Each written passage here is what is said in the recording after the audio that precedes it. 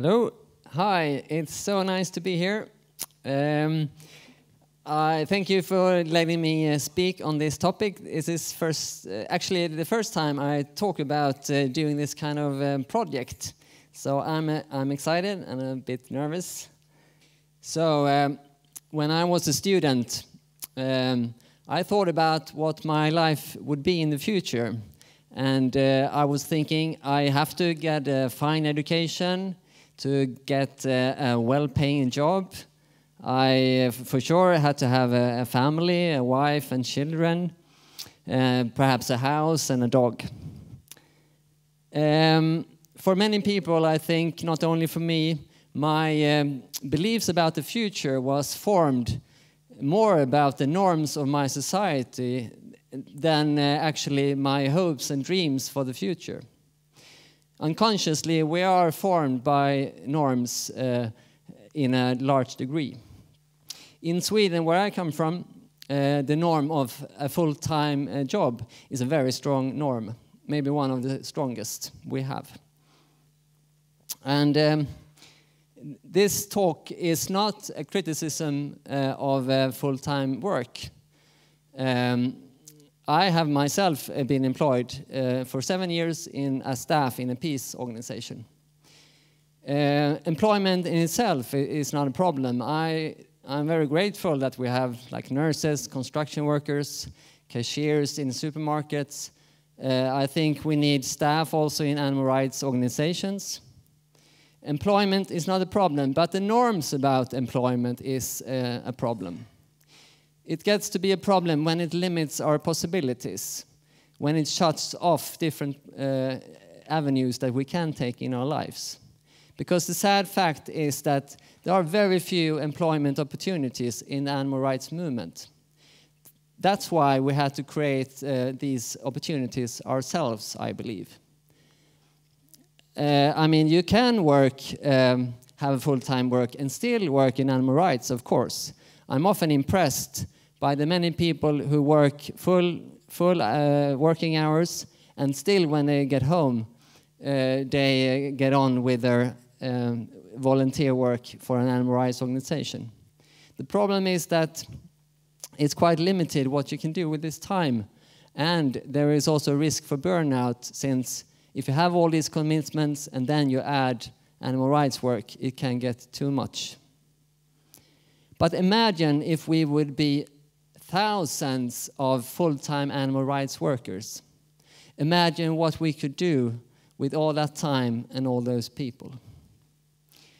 With that in mind, I created my project A Year for the Animals, or in Swedish, Ett år för djuren. I named it A Year for the Animals, since I didn't know that I was going to continue for many years.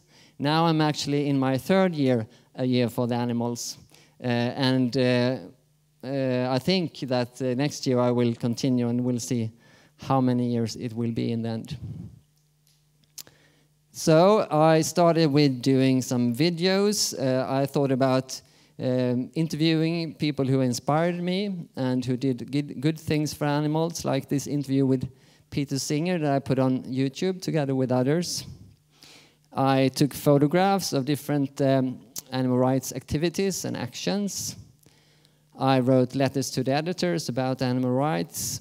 I helped in a campaign, a 30-day vegan challenge with Animal Rights Alliance in Sweden that made non-vegans could try then vegan food for a month, like in many other countries.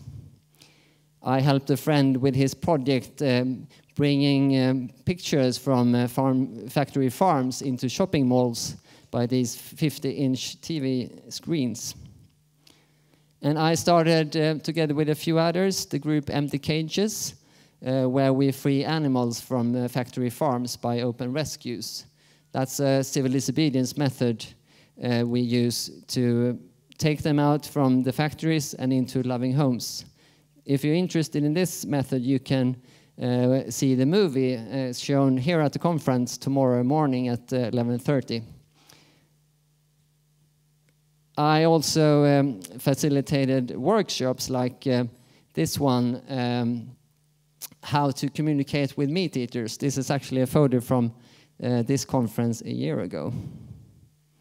And I helped start the SAVE movement in Sweden, of which I'm the president right now. So these are some of the things I have done in my project so far. So now let's turn to you. I'm curious to hear why you are here. So I would like to put some statements out there, and if you agree with these statements, I would invite you to raise your hand. Okay, I have 3 statements. The first one is, I have experience of working with crowdfunding in projects, in whatever projects. Can I see? Okay, quite a few, maybe 10% at least. The next one, I have worked full-time for animals without employment. All right, quite a few there too. Yeah, at least like 7, 8 maybe. Thank you. And the last one, I would like to work full-time for animals without employment. Oh, there is quite a good majority. Thank you. And I'm so happy that you would like to do that. Then you have come to the right place, I hope. This is some of the things I would like to talk about during this presentation. About this kind of project, being a full-time animal rights worker without employment. Does it fit you as a person? We'll try to figure that out. I have some suggestions for how you can finance it. And I would like to talk to you a little bit about how to choose the best methods and activities for this kind of project. And finally, how could you prepare for this kind of project if you're interested after this to start one? How does that sound? All right. So firstly, does this kind of work fit you as a person? And my possibility to answer this is quite limited, since I really only have my own experience to draw from. I haven't come across many, and I'd be eager to talk to you who raised your hand that really have done this before, because I haven't met any yet so far, actually. So I draw only from my own experience. So take what I say with a grain of salt. It might not be true for you. These are mostly guesses from me. But when I thought about it, I have some things that maybe makes it harder for you to pull off this kind of project, and some things that makes it easier for you to do it. So it's probably harder, I think, to do a full-time animal rights project without employment if you don't feel really healthy. I think you need to be quite physically and psychologically healthy to pull this off, because it can take quite a lot of energy and perseverance. It is harder probably if you're very shy, because you need to get in contact with quite a lot of people to be able to do this kind of project, I think. And it's probably harder if you're bad at prioritizing, and if you have a tendency to only say yes to everything, yes, thank you, and never can say no. Then you will run into some problems, I think. And maybe it's a problem also if you already have many commitments that stress you out. Maybe you have children, maybe you have pets, and many other such big commitments. Then it could make it hard to take on this kind of quite demanding jobs. It makes you also a bit less flexible if you, for instance, want to and need to take a long time on the road. It's probably harder if you have problem of accepting help or money from other people. I have met some people who are not, who doesn't like at all to take money from others and use money in a good way. They feel too much pressure to do this. And now for the easier part. It's probably easier if you already are an animal rights activist and perhaps have done it for quite some time. Then you already have a good network of people who share your interest and who you can work with and possibly get help from in the project. it's probably easier if you have grit. I don't know if you know this concept. It's from Angela Duckworth. And according to her, grit is when you have a drive, you have a passion and a long-term commitment to work towards your goals. Grit is actually something that we don't have or not have. It's something we can build, actually. And grit is especially important in this because you don't have an external drive. You know, in a normal job, maybe you have a boss that says you have to be finished with this until next month. Maybe if you're a student, you have a teacher that says, this is the deadline for the paper you're going to put in. You don't have that in this kind of project, so you need to be your own drive. You have to have grit in some way. It's probably easier in this kind of project if you have had an experience of running your own company before. Doing this kind of project is quite, I mean, some factors are quite similar of doing your own company. I had experience of having my own company for 7 years. I did lectures and presentations and workshops in nonviolence. And in that kind of work, I had to do my own website, I had to do my own schedule, I had to do promotions of my company, and so on. Any such experience is good if you want to do this kind of project.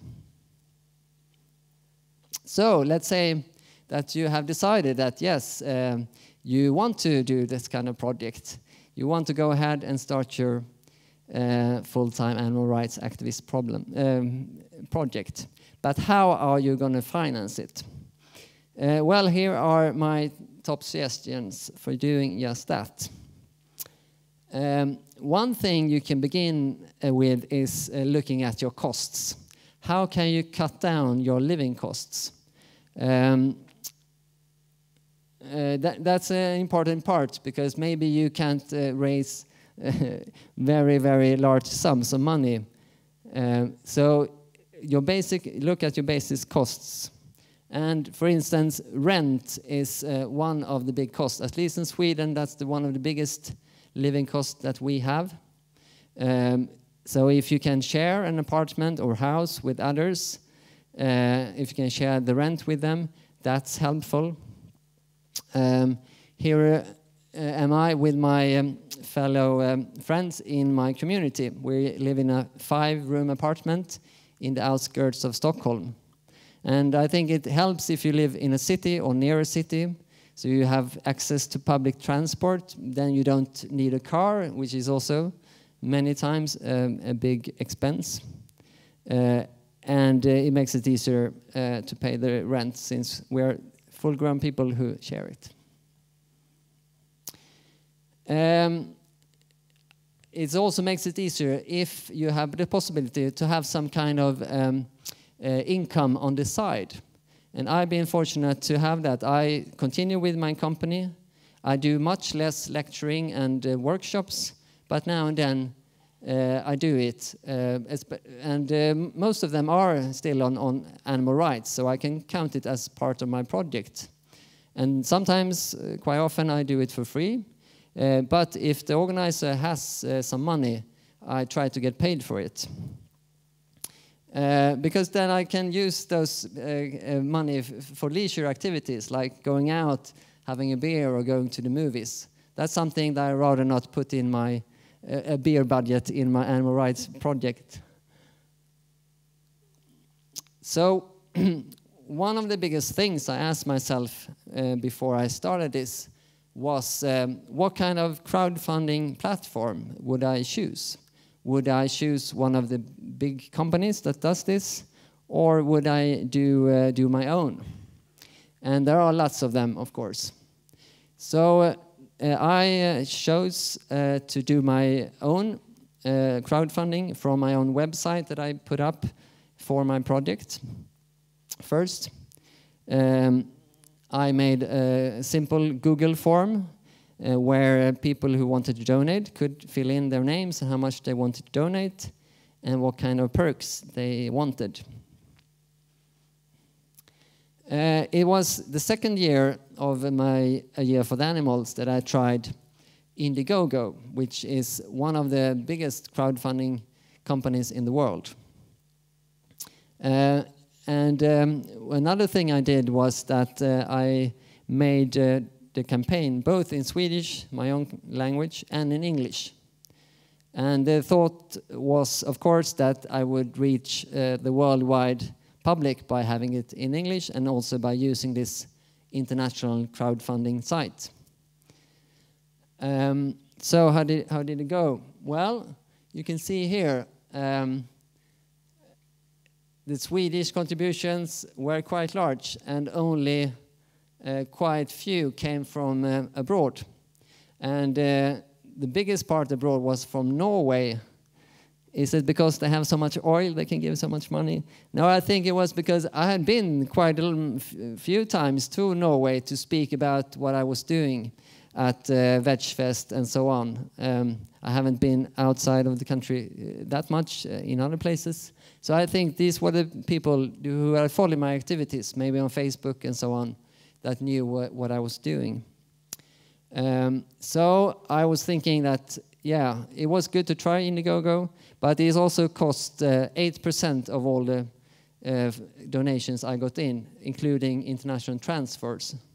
So in my mind, it was not worth it, not at the time at least, to try it. But new crowdfunding campaign, platforms comes out all the time, and it could be worth looking into. I had a lot of use for it because I read on Indiegogo before I started my project on how to crowdfund, and that was they had many things that I could take from without using their platform actually. But one good thing, there are many good things, but one is that they have great statistics when you use a crowdfunding platform like Indiegogo. So here you can see when the donations came in my crowdfunding period. So as you can see in the beginning, that was the biggest part that came in. And then quite slowly, but then in the end, a little bit there in the middle, but then in the end, a bit more. So that's good to know when you have a period of collecting money when you think it will come in. And actually, in my third year, which is running now, the only thing I did with crowdfunding to get donations was to email the donors of the last 2 years and asking them if they wanted to continue. And actually, I got everything I needed for this year just by emailing them. Yeah. So what I learned maybe most from this was the importance of trust. Think about it. When people give you money for a project of this kind, they put enormous trust on you. I mean, you could spend it all on booze, or you could go on vacations, lavish vacations, and they couldn't do anything about it. When they give you money, they really trust that you will use it for the animals as best as you can. So how can you build that trust? How can you make people trust you and your work?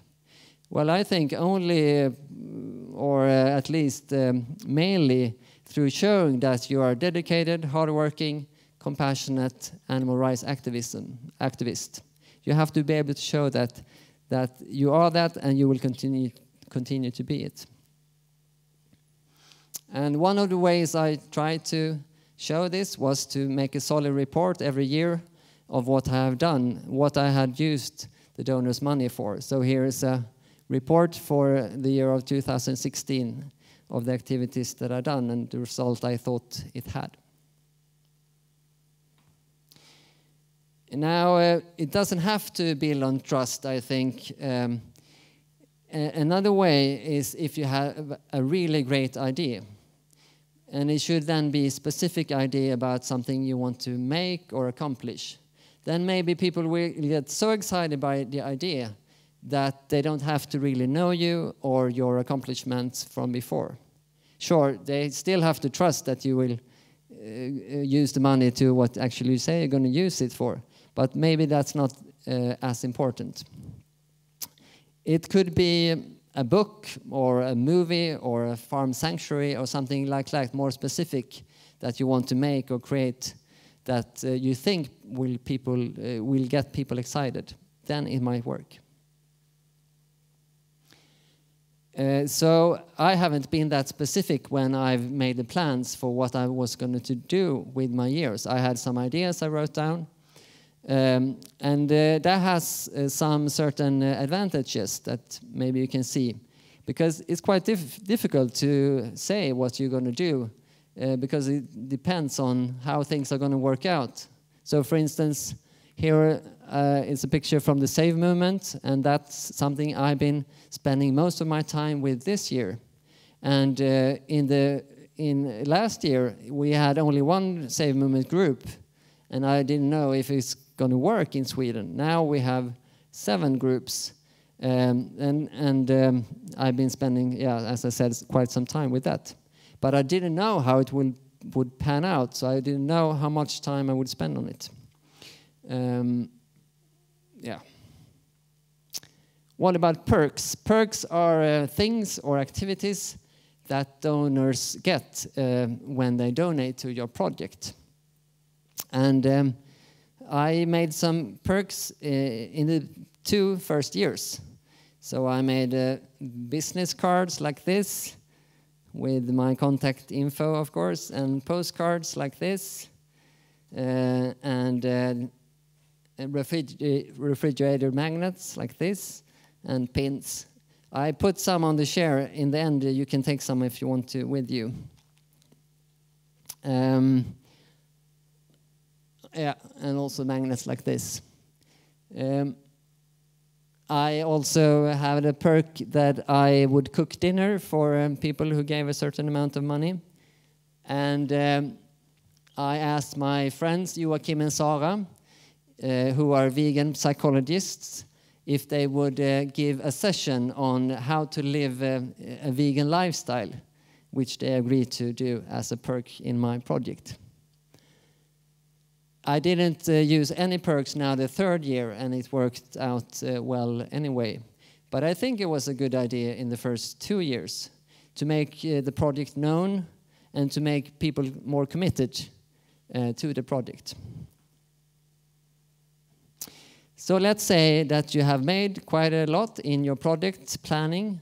You have written text about what you're going to do, what the project is about, and you have made a budget, maybe a crowdfunding video.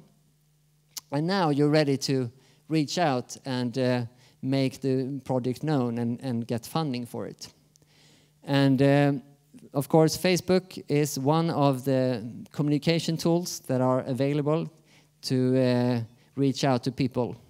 And of course, it helps if you have Facebook friends that shares your animal rights interest. These are potential donors to you, and also potential people that you can collaborate with in your project. As I said, it helps if you have been active in the animal rights movement before. And I hadn't really been active very much before I started my project. What I had done was to lecture and have presentations on animal rights themes. I didn't know that I would do this kind of work after, but I did collect names and email addresses of the people I held presentations for.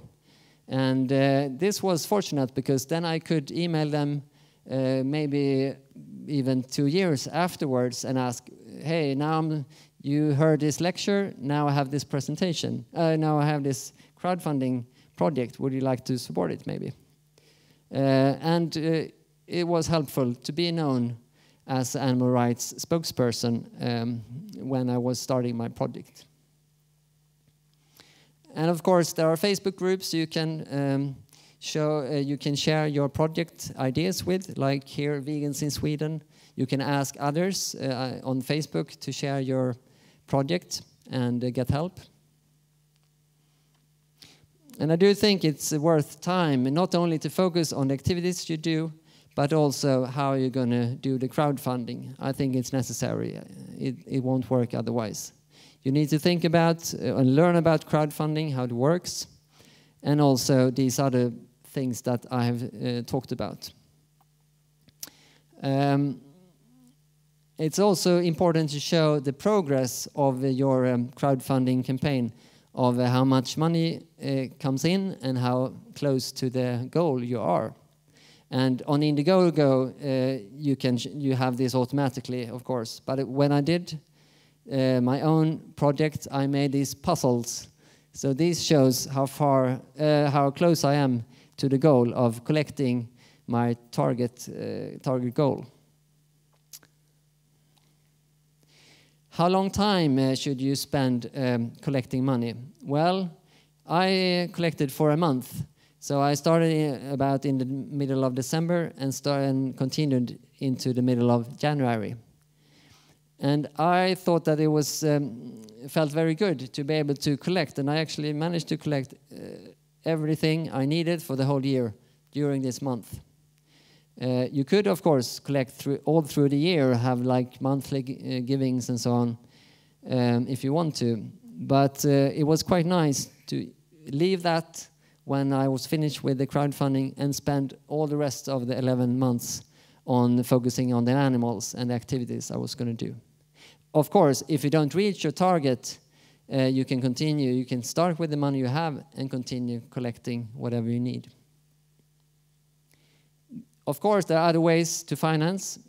I'm certain there are funds to apply from. I don't know so much about that, and it can differ from country to country, I'm sure. You can also get some money maybe from organizations you work with. So for instance, now when I worked in the Save movement, they have a budget for travels and things like that. So I get reimbursement if I travel for the Save movement from time to time. That's also a way. Then you don't have to budget for every cost that you will have. This is my friend Jessica, and she contacted me in the beginning of my project, and she asked if she could do a short internship with A Year for the Animals. So we spent a week together, and that was very nice, learning from each other.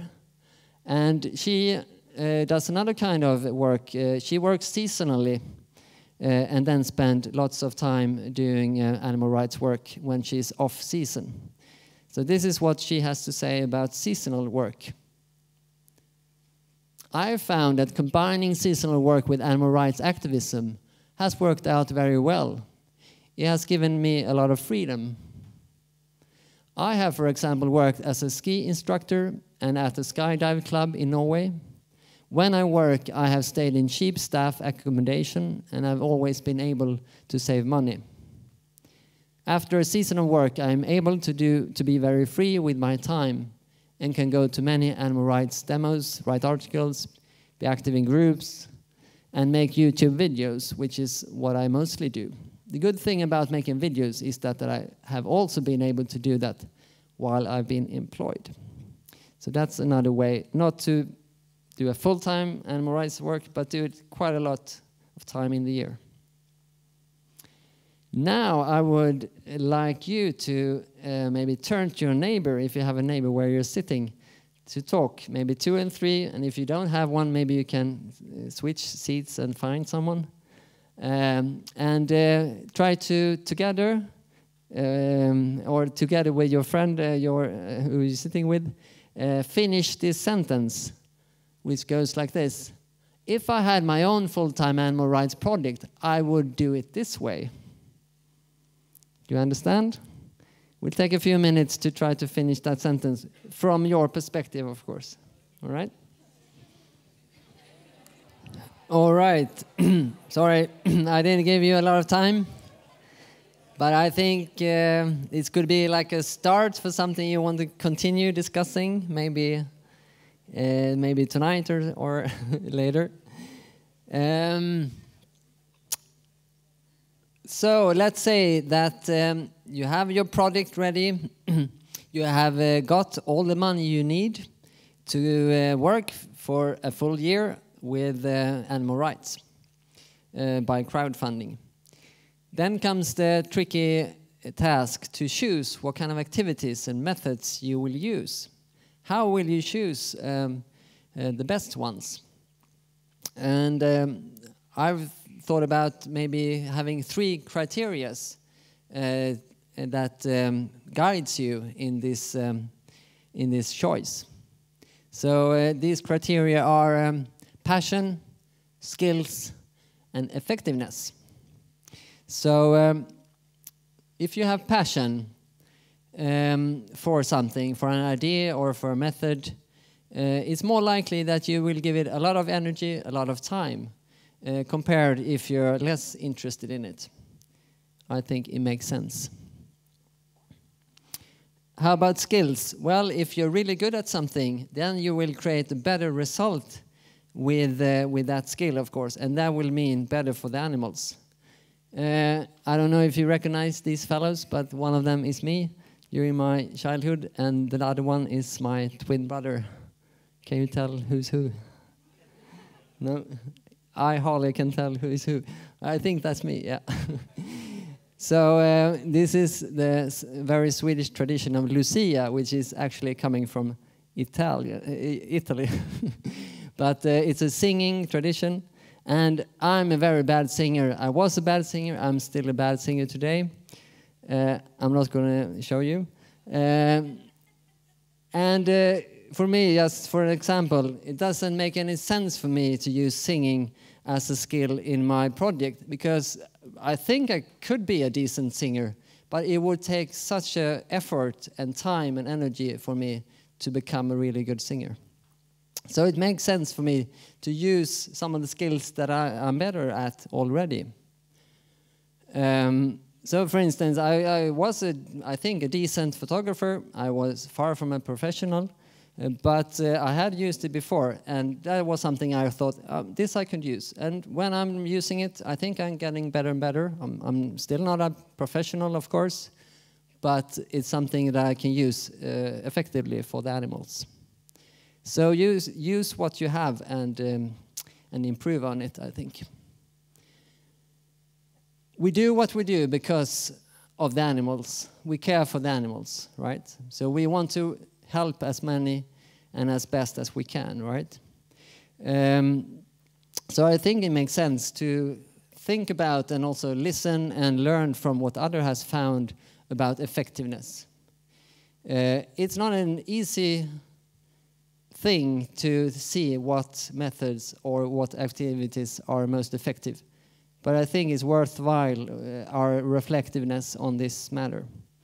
For instance, I decided early on that I wanted to focus on farm animals, the animals we use in the food industry, because of 2 reasons. There are so many great in numbers, and they're suffering among the worst in the animal kingdom of the animals that are used of humans.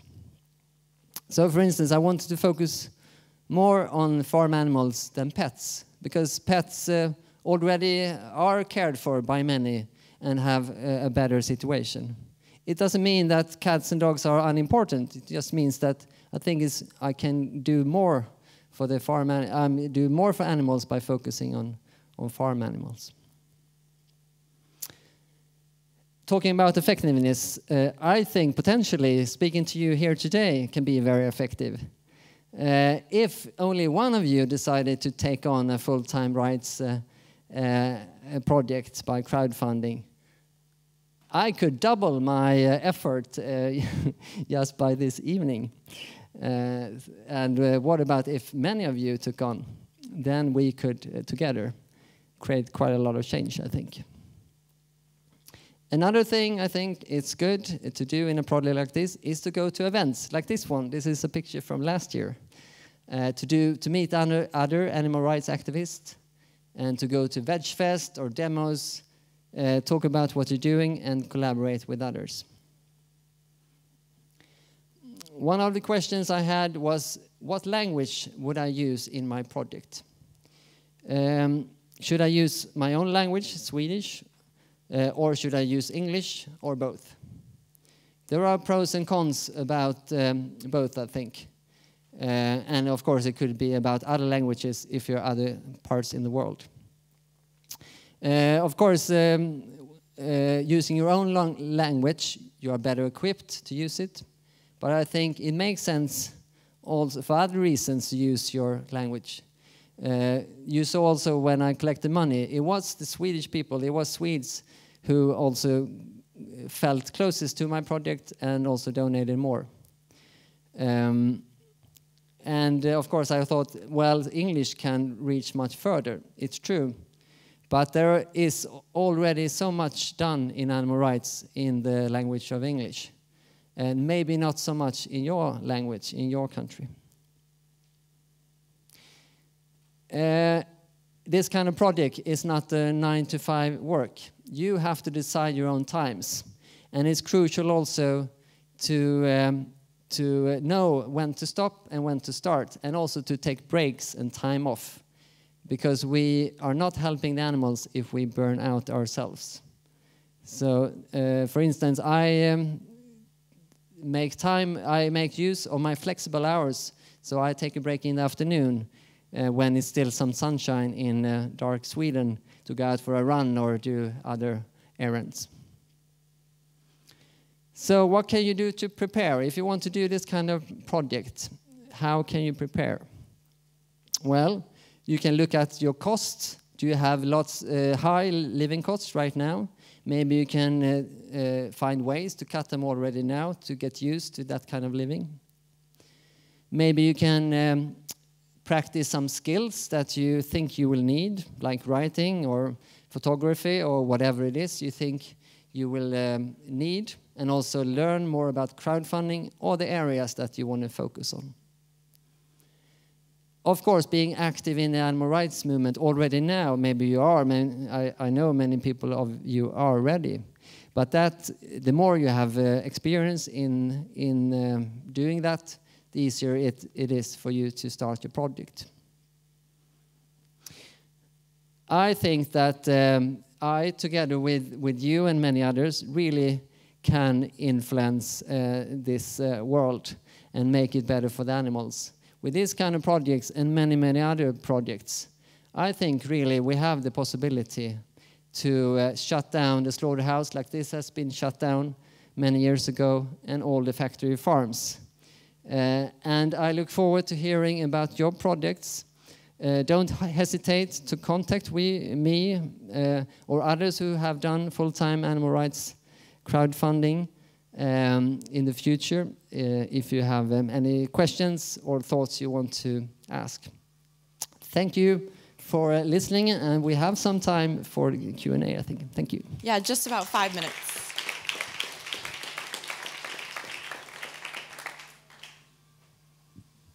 Do we have any thoughts? Yes, there. Thank you. Hello, thank you for your presentation. I would like to ask you for an advice because I came from Latin America and we don't have still the donation culture for several reasons. So what can I do? Yeah, that's a good question. I actually had a slide on that. The culture of giving is different. For instance, in the US, I think this tradition or culture is pretty strong. In Sweden, it's not so strong either, but lots of people have quite a lot of money to spend. But it's a good question. Now, I don't know Latin America, so I can't tell you anything about the culture, or I don't know so much.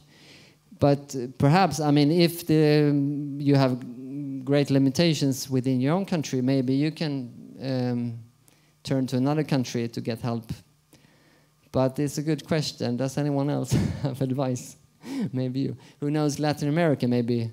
But I know in Latin America, I mean, there are money, of course, if you can reach those people, maybe. And I mean, for me, I mean, it's not like there are rich people, I mean, very rich people supporting me. It can be low-income people as well. If lots of money give a little sum, that can be quite a lot of money still. Yeah. But maybe we can talk about that afterwards also. Yes? Yeah, for people who just can't have a full-time job paid, I mean, you can also try to, with your current job, working on animal rights.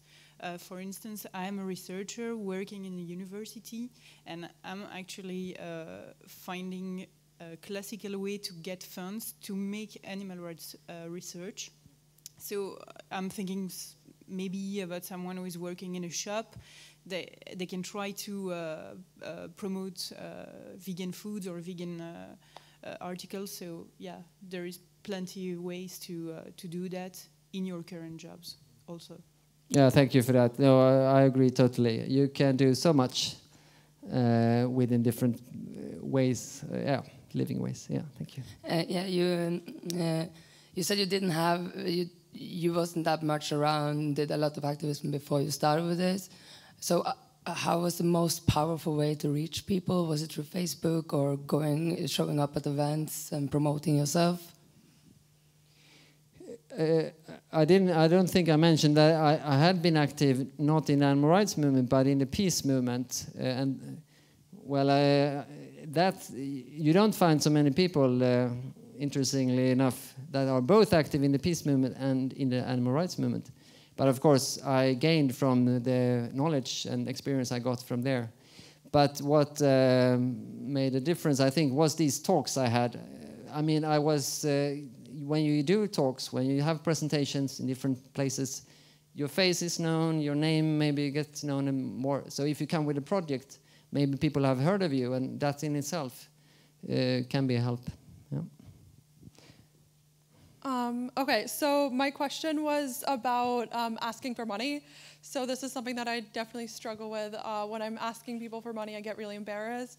Although I am doing like full-time animal rights activism, and I do need to start asking people for money to be able to keep doing it. So how do you get over that? Yeah, it's a good question. I mean, I guess there's different answers. It's also how you do it. I never write personal letters like, hey, Daniel, can you give me some money? I mean, like Daniel is my friend or something. I never do that so personally because I think that's, for me, that's a bit, I can't do that. It's too pushy for me. But of course, when they have donated, I feel I can do that. Like, you donated last year, can you consider donating again? Because then, yeah, if they have done it once, it's okay. But then I have a more of a general question. Would you like to help me to help animals? That's also, I guess, one of the things. You're not helping me with anything. You're investing in a project that will help animals. If you care about animals and if you think I do a good job or reasonably a good job, maybe you can think about investing in me. So maybe that's the way how you phrase it also and how you think about it. I'm not thinking that, yeah, you pay my rent or you pay my food. No, you pay the work I'm doing. And for that, I need food, I need rent, yeah. Just one more. Yeah.